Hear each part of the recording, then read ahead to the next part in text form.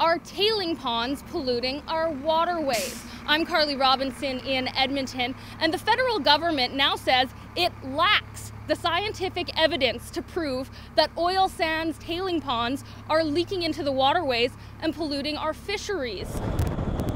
This after a call from environmentalists to the environmental arm of NAFTA.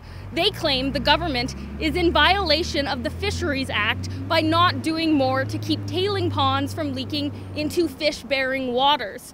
I spoke with one of the groups which is concerned the government is going against its precautionary principle surrounding the environment. There is serious environmental harm, and in the cases where there's serious environmental harm, uncertainty will not be a barrier to action. What the government is arguing now is exactly the opposite. They're saying there is uncertainty and therefore we cannot act. Now the government says that chemicals that have been found in the past, they could have come from natural sources, and there's no clear marker that they came from tailing ponds. In Edmonton, Carly Robinson, City News.